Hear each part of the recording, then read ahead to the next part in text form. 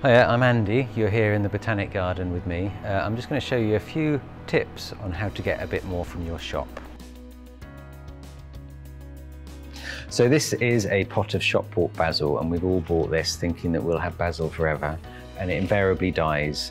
And the reason why is because each stem of basil is an individual plant, so they couldn't possibly be sustained in those pots. But I'm going to show you how to sustain them.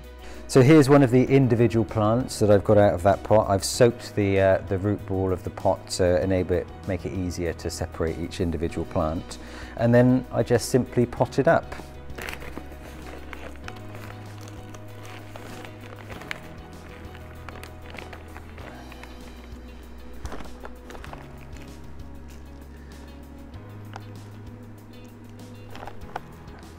You give it a really good drink after you potted it up.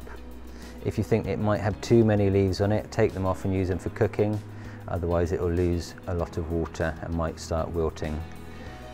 And there you are, there's over 20 individual plants in this pot, so you have 20 new basil plants. So first of all, you soak the ginger in water overnight preferably. And then once the ginger is nicely soaked, you'll see on the side of the ginger there's little nobules. These are growing points. That's not its correct horticultural term. But then make sure that is facing up and just place it in the soil halfway up so the compost is halfway around it.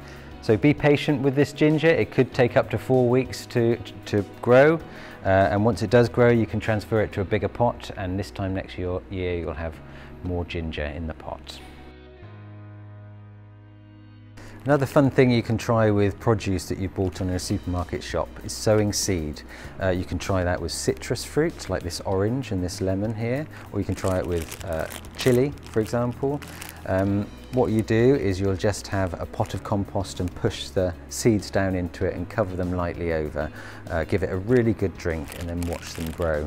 Citrus fruit makes a really good houseplant. It's not going to give you lots of produce, but it's fun to have a go with that. With this chili, you might get some produce by the end of this year.